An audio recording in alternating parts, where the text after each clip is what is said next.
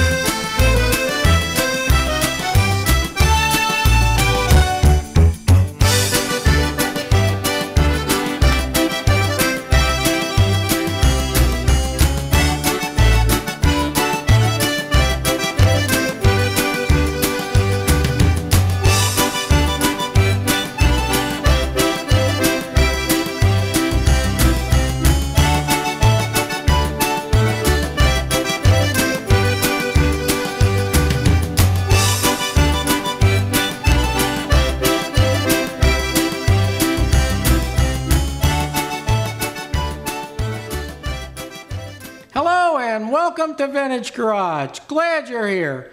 We have another full show this week. Last week we completed the disassembly of the Titan MK9 Formula Ford. That's the car that we're going to be restoring next season on Vintage Garage. Before we take all the suspension links to the nickel plating shop, we need to finish the fabrication of the gear shift linkage for the car. We'll do that in our first segment of the show. After that, we need to finish up one loose end. Near the beginning of the season, we did a test of JB Weld, and we said that we'd test the part for the entire race season and report back at the end of the season the results of that test. We're going to do that today. Lastly, this is the last show of the season at Vintage Garage, and we'll spend the remainder of the show on a segment we call The Making of Vintage Garage. We'll take you behind the scenes and show you how we make the show each week. It should be a lot of fun, so stay tuned. Also, you want to have a pen and paper handy for the end of the show when we'll provide information how you can become a certified producer or certified technician at Montgomery Community TV or at your local cable company. So stay tuned. We have a full show today. Glad you're here. This is one of the parts that we took off the Titan MK9. It's the rearmost part of the gear shift linkage. We had to make this piece. It was missing when we bought the car. We bought a commercial U-joint, but we fabricated this out of a piece of chassis tube. We drilled a hole in it, and we pushed the U-joint onto the tube.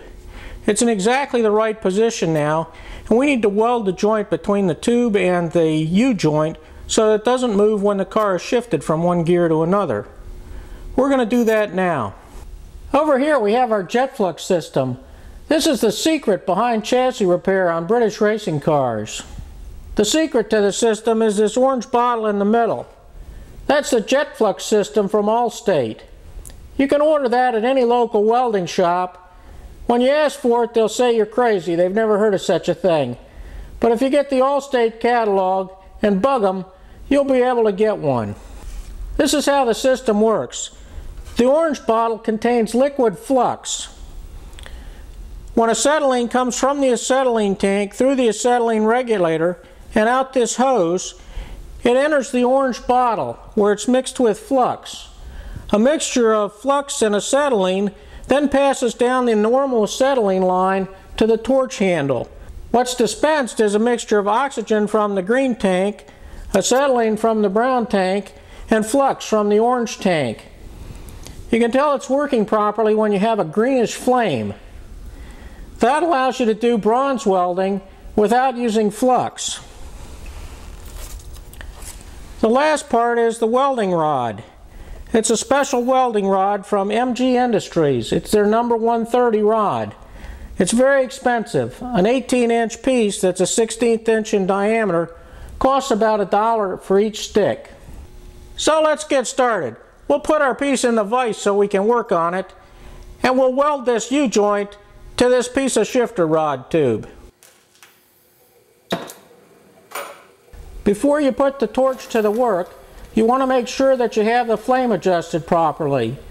You don't want an oxidizing flame and you don't want a reducing flame. You want an absolutely neutral flame.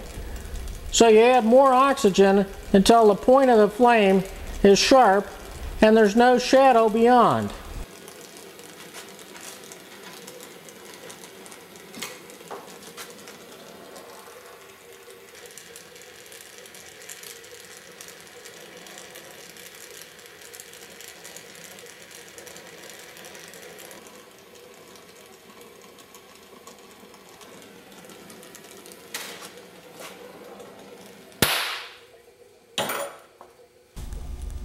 And we're done. Got a nice firm joint now. Tube's a little hot, but this will look real nice once we get it nickel plated. Now that it's the end of the season, we want to take a look at the part that we repaired using JB Weld at the beginning of the season. Let's lower the canopy a little bit and take a look at the part.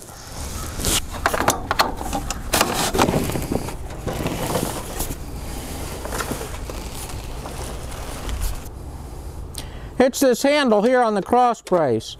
This handle takes a lot of stress whenever it's windy. This cross brace is what keeps the canopy from folding up in the wind. Let's take the handle inside Vintage Garage and have a look at it, see how it looks. This is the little handle off the transporter. Looks to us that there's a new crack starting right here. But the crack that we repaired with JB Weld is still holding nice and firmly. There's no sign of it separating and it's still nice and strong. So we're going to say that JB Weld really did fix the part, and it held up under race conditions.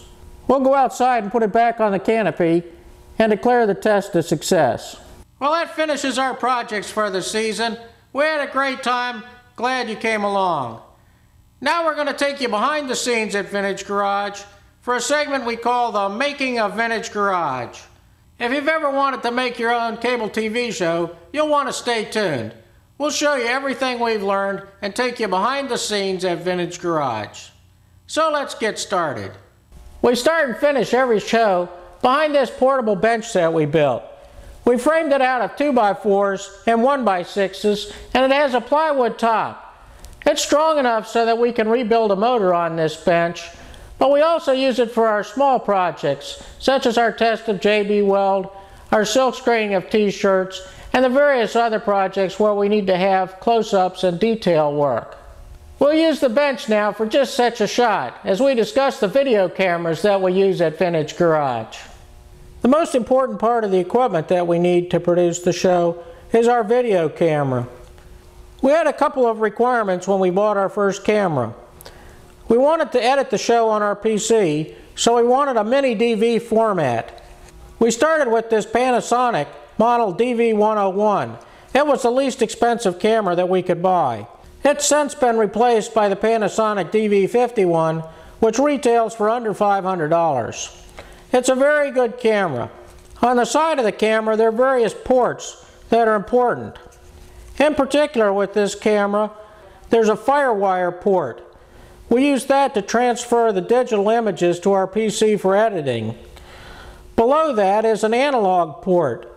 We'll get into the use of that port toward the end of the show, but for now it's sufficient to say that we use that port to dub our master VHS copies that we turn into MCT every week. The camera comes with a number of accessories.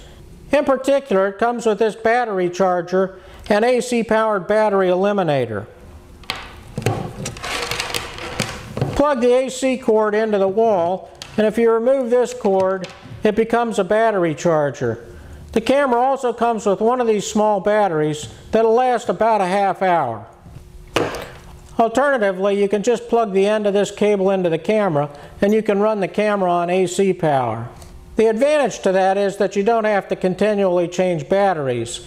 The disadvantage is that you're tripping over the cord all the time while you're dragging it around the shop. We started filming our shows using the AC adapter, but very quickly it became too much of a nuisance, so we just switched to battery power.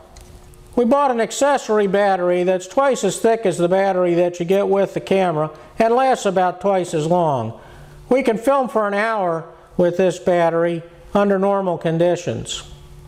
This camera also has stereo microphones. There's a left microphone and a right microphone, and that brings up the only deficiency that we found with this camera. There's no provision for a remote microphone. We didn't realize the significance of that when we bought the camera, and it was a big mistake. We also started filming the show with an inexpensive tripod that we bought. It's perfectly adequate for most jobs. As long as it's not windy, it provides a stable platform to the camera. Unfortunately, an inexpensive tripod has one big disadvantage. They're generally short. Fully extended, this tripod is about 4.5 feet tall. So for the first few shows, we had to set the tripod on boxes to raise it up to our eye level. That became a real nuisance.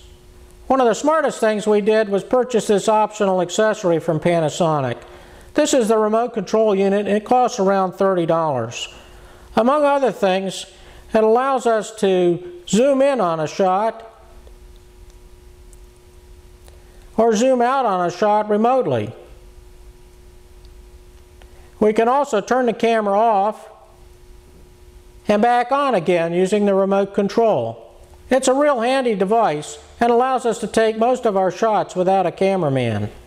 This is the Panasonic model DV401 camera. It costs around $200 more than the Panasonic DV101 camera. It has a number of extra features.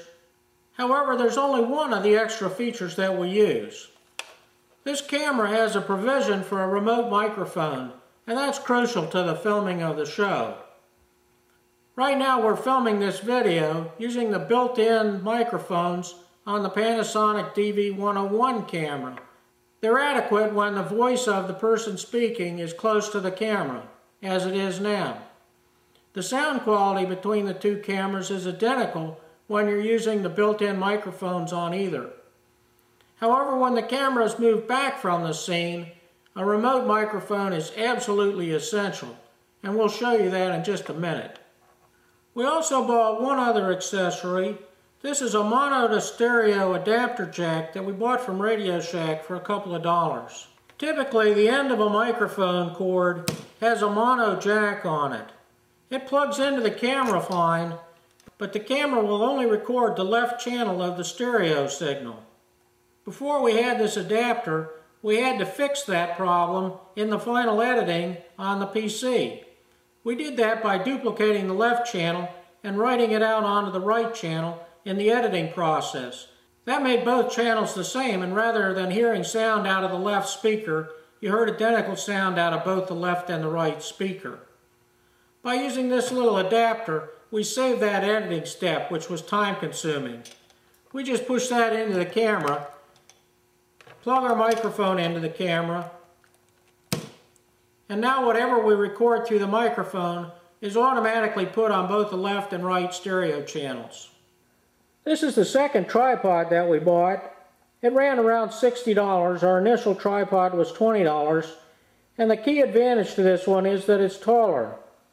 There's also a hook on the bottom where we can keep our earphones, and it provides a steadier platform than the inexpensive one. The head of the tripod also allows for smoother panning than the less expensive one. However, we almost never pan our shots, and so that isn't too important. In effect, for $40 extra, what we got was a tripod that would allow us to move the camera up to the height of our face. Now let's put everything together and give you a chance to see what we see when we're filming the TV show. We have the DV101 camera running behind us, and we have the DV401 camera on the tripod pointed at our face. We've turned off our key light because the camera behind us would be pointing directly at the light and wouldn't be able to see the teleprompter. This is where we stand when we film the beginning and ending of the sequence. And this also shows our crude teleprompter. Normally we don't make up notes and use the teleprompter because we find it difficult to keep our eyes from moving while we read it. And it's obvious to the viewer that we're reading our text. So we try to memorize the text before we go and then not use it. But once in a while, if there's a long sequence that we need, we'll type it up on a sheet of paper and put it below the camera and just read it. We've turned our key light back on now. Now let's talk a little bit about sound. As we mentioned earlier, we found it's absolutely critical to have a camera that has a remote microphone jack on it. And here's why. Right now we're talking on the lavalier mic connected to the remote microphone jack on the camera, and the sound quality is pretty good. We tested perhaps a dozen microphones before we found this lavalier microphone that had good sound quality. Let's disconnect the lavalier microphone from the camera and continue talking. This is what it sounds like using the two built-in microphones on the camera. It's not bad. The camera is about 5 feet from my face. However, when I move the camera back for a distance shot, you'll hear a dramatic difference. We're at a distance now, and we're using the built-in microphones on the camera. As you can see, there's a lot of echo. It's difficult to hear. It's not too bad, but it's not good enough. Now let's hook in the lavalier mic, keep the camera at the same distance. Now we're back on the lavalier mic and you can hear the difference. Regardless of the distance the camera is from the subject, the sound quality is always consistent and uniform. There is one downside, however. We haven't found any remote lavalier mics that work well in the shop. The shop has perhaps 20 fluorescent lights in the ceiling, and it has electrical wiring all around the walls. We find it very difficult to get good sound quality without picking up a hum from the AC wiring in the shop. So we're still experimenting, trying to find a good remote lavalier mic setup. That means as we move the camera from project to project, we have to be careful not to trip over the cord between the lavalier mic and the camera. It's quite a nuisance. We're now talking on a lavalier mic so you can hear what I'm saying, but I want to show you our best sound technique for filming sequences at the bench. We have a Sony microphone that we've hung from the ceiling. We plug this end of the microphone into the camera, and the cord runs up to the ceiling through a couple of screw eyes and down to the mic, which hangs right over the bench. We frame the shot so the microphone is just off camera so that you can't see it. Let's move the camera over in front of the bench and connect this microphone and see what the sound quality is like. Now we're talking through the mic that's hanging from the ceiling. This is our favorite setup for filming our bench sequences, especially our opening and closing sequences.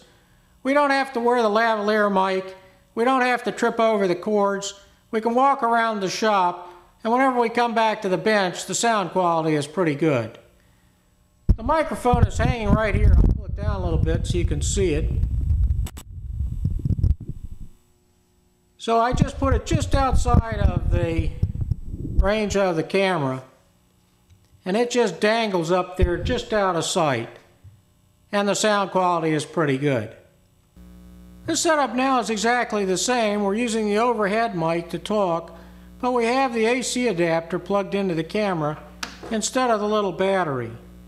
You can hear the AC hum that's picked up in the signal, and that's just not acceptable.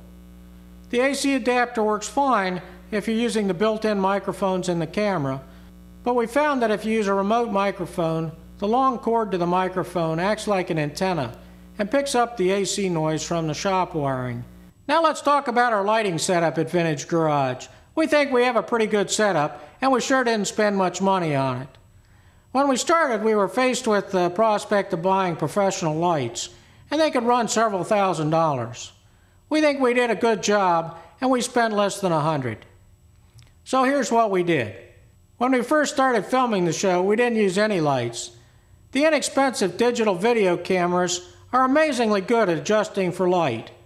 In addition, you don't need to adjust the focus, the white balance, or any of the other properties of the video image. They do a great job on their own. Here's what this shot looks like with no additional lighting. This is what the shot looks like just using the existing lighting in the shop. It's not too bad. There's a fluorescent light behind me and above, and a number of fluorescent lights around the shop. The shop is actually pretty dark right now, but the camera adjusts the light quite well. It also does a good job on the white balance and the focus. The first thing that we did was we built 3 light stands. We just built them out of electrical conduit, and we'll go over the construction of those right now. It allows us to position our light anywhere up the stand. Let's go over to the bench and have a look at that in some detail. In essence, this shows the construction of one of our light stands. We built 3 light stands so that we could do classic 3-point lighting. We used one stand for our key light, one stand for our fill light, and one stand for our backlight. We also added a second light to our backlight stand, and sometimes we use that stand to light up the background in a shot. Rather than point it at the back of the subject, we point it at the background of the scene. We use these halogen shop lights. You can get these at Home Depot or Lowe's, and they're only $10 a piece. We've mounted them to the stand just using hose clamps. We TIG welded on a bracket here on either side of the light, and that's for storage of the cord. You can wind the cord up at the end of the chute and just have everything stay on the stand nice and neat. The light can also swivel so you can point it up or down and direct it at the action. On this stand near the top, we also have mounted a second one. This is the light that we use typically when we're using this stand as a backlight. The base of the stand is also real simple. Each stand is about 7.5 feet long. We TIG welded the leftover pieces and made a tripod. There's no need for the tripod to be able to disassemble, and there's no need for the stand to telescope, since these stands never leave our shop. That allowed us to keep the construction pretty simple. The entire cost of each light stand, including the extension cord, the halogen light, the conduit that built the stand, the clamps, and everything else, is under $16 a stand. We also modified one of our light stands with the addition of this piece of scrap aluminum tube. We just fixed it to the light with another hose clamp, but that allows us to put our photographic umbrella in front of this light. We use the umbrella to soften the light from the shot. We often use the umbrella when we use this stand as our fill light. The umbrella also comes with this black cover, and we can put that on the umbrella. With the cover on the umbrella, it now becomes a reflecting umbrella. Now let's show you how the stands are used. This is the lighting setup that we normally use when we film the opening and closing segments of the show. We have our key light on the right with a bright halogen light near the ceiling pointed at our face. On the left, we have our fill light. We've softened it using the reflective umbrella. It's also near the ceiling. Behind the bright light on the left is our backlight. Once we finish filming the show, we bring our tapes into this back room at Vintage Garage, where we have a Sony digital studio set up. The rolling motion that you see on the computer monitor really isn't there. It only shows up when we take a video of the computer screen. A Sony Digital Studio is a PC that Sony's configured with a FireWire port right on the front of the motherboard, a 60 gig hard drive, a Pentium 4 processor, and a clock speed of 1.5 gigahertz. It's a powerful machine, and now they're relatively inexpensive. We do all our editing on this PC, and here's how we do it. The digital camera has a FireWire port right here. And when we connect the FireWire to the camera, our camera in effect becomes our tape drive. We put in our tapes one by one and transfer our images from the camera to the hard drive of the PC. Then it's a simple matter using point and click to edit the show. After we've edited our show using the Adobe Premiere software, there's a window that lets us preview the show.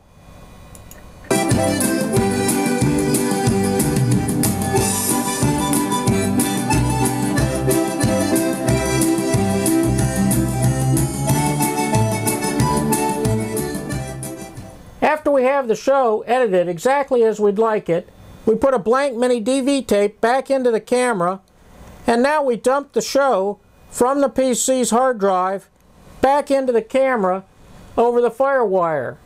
We're now over in our little reception area at Vintage Garage, where we have a TV and VCR combination. This is where we make our master VHS copy of the tape that we turn into MCT every week. We brought our camera over from the PC, and inside we have the digital master DV tape that we made. We leave it in the camera and rewind it. And then we plug the connection to the VHS tape deck into the analog port on the side of the camera. And we can just set it up there so that we can view the show. We put in a blank VHS tape. And once the tape is rolling, we turn on the camera.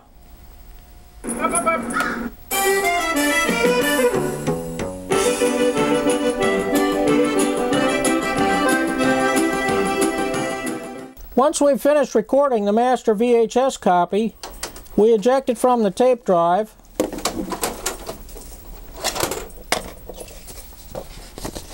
Then we put a nice label on it that we made on our PC, and we're done. Now you want to get out that pen and paper we told you about early in the show, because we're about ready to give you an important phone number. Einstein and I are now going to get in the MGA Twin Cam and drive over to Montgomery Community TV and turn in our tape for the week.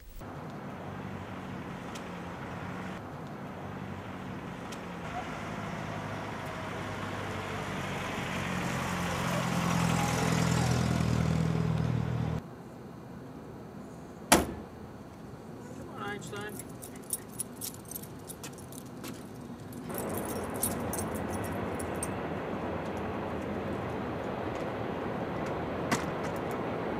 Montgomery Community TV offers a number of inexpensive classes to county residents. They include the Field Producer class, the Field Technician class, and Studio Producer and Technician classes. For more information about training at Montgomery Community TV, give them a call at 301-424-1730. If you don't live in Montgomery County, most likely your local cable provider has a similar program of training. That's it for this week at Vintage Garage, and that's it for this season at Vintage Garage. Glad you were here. We had a great time. Next season on Vintage Garage, we'll be restoring the Titan MK9 Formula Ford. We'll start by painting the chassis, and then week by week we'll assemble the car, restoring the parts as we go. In addition, we'll have plenty of field trips to the vintage races and lots of racing action. So until next season, thanks for coming. Glad you were here. Keep the shiny side up. We'll see you next season.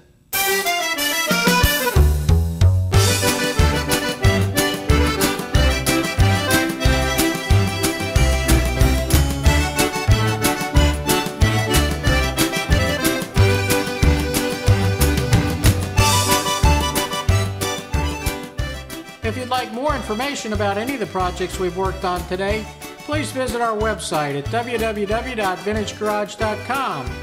There's a link to our email address on the website. Please email us. We'd like to hear from you. Till next time, keep the shiny side up. Thanks for coming. See you next week.